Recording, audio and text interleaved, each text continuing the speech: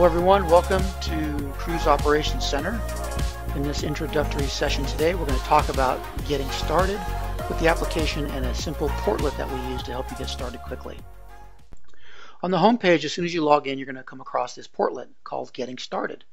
These 12 steps identify some basic items that you need to configure to have your system up and running quickly for most of the major applications. First one here is Support Assist.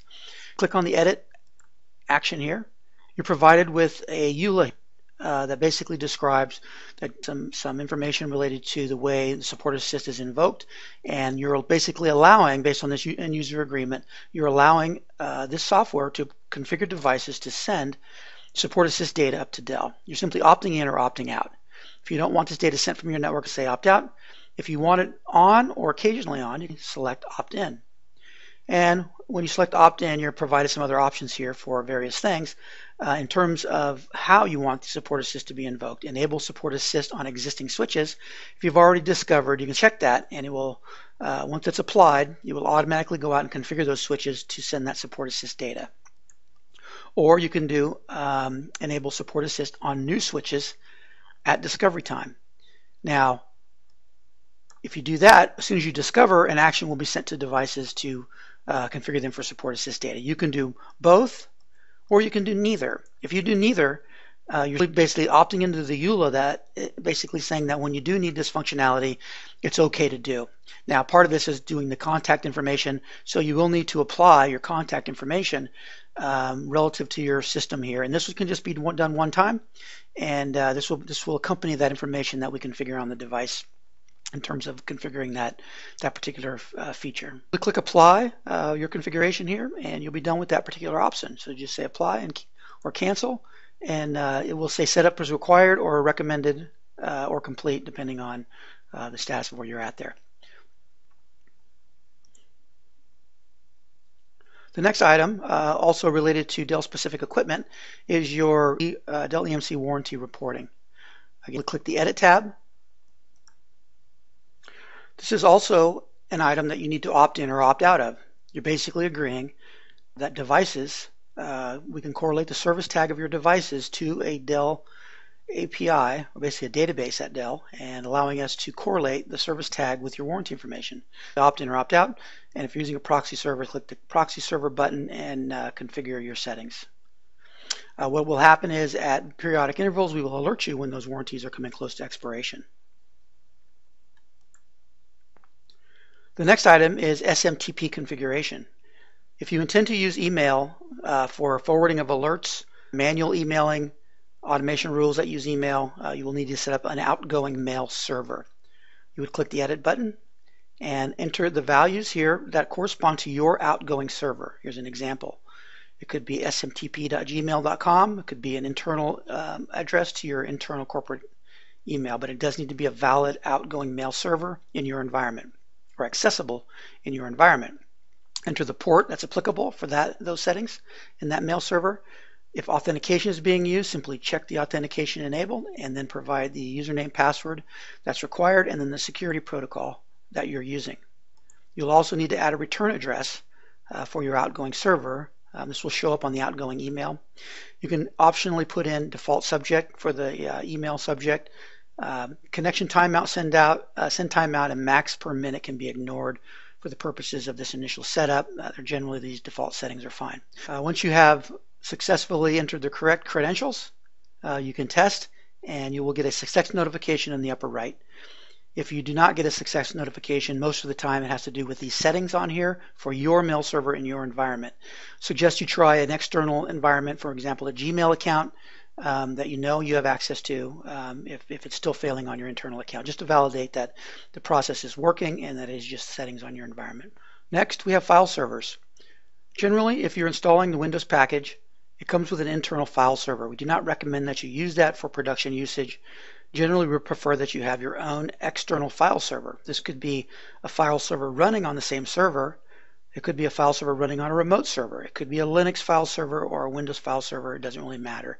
But you would need one set up in your environment in order to use the external. To add an external, you come in here and say New File Server. Give it a name, a description, Click enabled here to make sure that it is working. It will work for you or be used as a file server in your environment. You can create various kinds here. First of all, we have a file server with FTP. You can choose to have TFTP or not have to TFTP. These two go together. You need an FTP server with a TFTP server. So you can create one just for FTP and TFTP. You'll notice here you can't select secure access. So you can only create FTP or TFTP in this initial instance, and then put the IP address of your server and the login and password that you use to log into it. Now, one thing to note here is that if you set up these servers, they do need to be pointing to the same directory. And this is important because what happens is when either the firmware image is deployed to the file server, it puts it in a specific location and then tells the device to go and get it from that location. Or conversely, on a backup, we will tell the device to put it in a specific location, and then the software will go and get it from that location. So it needs to be consistently in the same directory. We save that, and then if you do want to create a separate secure server, you can put secure server, and then you can even have the same server be the same IP address, but you would just enter another entry for that and enter the IP address and the login credentials, and you can ignore the external IP address and net mask at this time. This is for advanced situations where the device sees the file server as a different IP than the software sees the file server. So it's a little bit of a mixed case here, but you can ignore that safely for now, unless you have a unique environment. You can click test here, and it will test your file server, letting you know if it is successfully putting a file there and can retrieve it. You'll see here I have multiple servers set up. I have one for SCP and I have one for TFTP. Again, they don't have to be different IP addresses. They can actually be the same server serving the same function. It just depends on how you configure those. And then you also have the opportunity here to enable scheduling. So if you want to enable default backup, simply enable the default schedule, and your devices will automatically be backed up at the default interval, which is also stored in the scheduling application. You can also instead turn on change determination. In this process, the devices will be scanned periodically, and only if they detect a change will they be backed up. So depending on what you need here, you can do both, you can do neither. It just depends what you need here. In the next section, we have upload firmware images. Now, this gives you the opportunity to import images into the system for switches that are in your environment. These could be non-Dell switches. These could be Cisco, Juniper, any driver that we have in the system that's supported will support the ability to deploy images. We seed a lot of the Dell images out of the box, but this provides you an opportunity to import those images. Now, those images can also be uploaded at a later time, so this is optional if you don't want to worry about firmware deployment right now for non-Dell devices, or non-N series, I should say. You can simply go to the upload firmware images over here on the right of your screen here, or you can go over to the configuration management tab, which runs across the top here, and that also has a way to manually import new images. In order to import images here, click Edit and provide a name. Say, for example, let's say you wanted to import a Cisco image. You provide a description if you need to, and then a version that applies to this particular image that you intend to import. And then choose the family of device that you want to import. And this is basically so that the image is associated to those types of devices at deployment time. So, for example, Cisco iOS. You may have different options for device family depending on the image here. But since I know I'm importing an iOS image, just select it here, go to Image Files, and pull that image off of your hard drive with Select Files, or use the import from URL to pull it from a URL. Once that's imported, you'll get a message here saying success, and that will then be in the image repository for you to deploy the image, which you can do from the configuration management tab. The next two sections are around discovery. So we have authentication. These are the credentials you're going to use against your devices, and then discovery profiles, which use those authentications. You can skip the authentications if you would like, because you'll be able to provide those authentications or manually set those authentications in the profile. If you choose to provide the authentications or set the authentications in advance, you would click Edit here and then provide the new credentials that you would need here. And generally for devices, you're going to need SNMP credential and you're going to need a Telnet or SSH credential. Those are probably the minimum that are needed for devices for login. To create a new credential, you can just right-click and then say right-click any row and say New. And you'll be given an opportunity here to add your credential name. I recommend you make it meaningful so that you know what it is. Maybe it's your test SNMP. So then you would pick SNMP off of here, V1 or V2. and then provide the values here for your read, write, and community. You really only need the read here, so you could simply paste in the same value for all three here. We only use the read community for general purposes. So we apply that and save it. There's your SNMP credential. Create it. Create a new CLI credential. You can come in here and type in CLI, SSH, or whatever is meaningful to you. Pick that CLI credential. If it's different, or if you're doing a different credential, you can pick that here. But generally, there's only one for Telnet and SSH, which is generally what you need at a minimum, along with SNMP for devices. Put in your user ID, your user password, and if you have a privileged mode command, if it's not enabled, you can change it here, or you can put in your password here automatically. I recommend you just leave enable here if you haven't changed that. So you would apply and save that, and you would have those credentials now staged in your system ready for you to use in your discovery profiles. Incidentally, if I didn't mention it here, some of these items have a mark as complete. If you want to go through this list of items here and mark it as complete as you go through them, you'll notice here that the status will be updated, letting you know where you're at. So the next item is the discovery profile, where you're actually going to discover devices, or at least create the profile that allows you to discover. There's quite a good dialogue here letting you know what needs to be done here, but generally you're going to come into the discovery profiles tab and you're going to portlet and click new. Call it whatever is useful to you. Sometimes it's useful to call this by the devices you're discovering. Sometimes it's by the devices. You could call this, my Cisco's or my Dell's, whatever's meaningful to you, because you might want to re-execute this profile later. You might want to change an IP address or an IP address range and use the same credentials or something like that. So you're going to save these with a useful name. You can ignore most of these parameters down below here. Those are covered in more detail in our discovery tutorial. I will skip those for now. You can leave the defaults here. Next, I would go over to the network tab. You're going to provide some naming of your devices you want to discover initially, either a range here, comma delimited, by subnet. With the drop down list, there's other options here, but you simply type in whatever IP address or range you want to do here. Maybe you want to go to 1.1.1.5, and then create those new credentials. This gives another opportunity to create credentials for your SNMP and CLI that you're going to need. Or you can choose existing, and this is where you can go through and choose whatever credentials were previously selected. Maybe a Telnet credential. And this is the credentials you would run against these target devices above here. I do recommend you go over to the inspection tab. You can skip actions. There's nothing there really pertinent to discovery at this time. But inspection allows you to check your credentials. And so I'm just going to show you an example here. This will fail, but I wanted to give you an example here of how it works.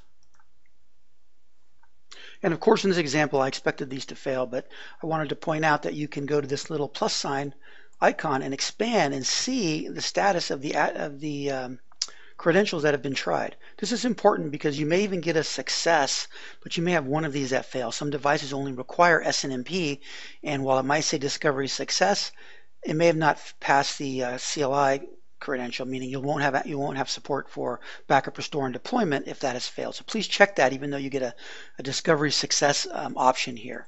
So you have the opportunity now to go back to your network and then modify these credentials here to what you need, either create new ones or update them as needed here. You can also have multiple SNMP, multiple CLI credentials. It will just pick the first one that works. It tries SNMP first.